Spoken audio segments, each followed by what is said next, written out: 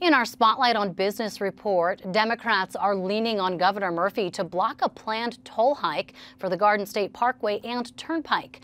Drivers would face a 3% spike in tolls starting January 1st under a plan approved this week by Turnpike Authority commissioners.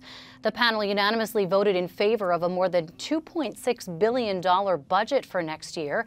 That's a $100 million increase over the authority's current budget, and said they'll need to raise tolls to help pay for it. Commissioners cited the need for more maintenance and engineering staff to work on a massive turnpike widening project, along with inflation and global supply chain pressures.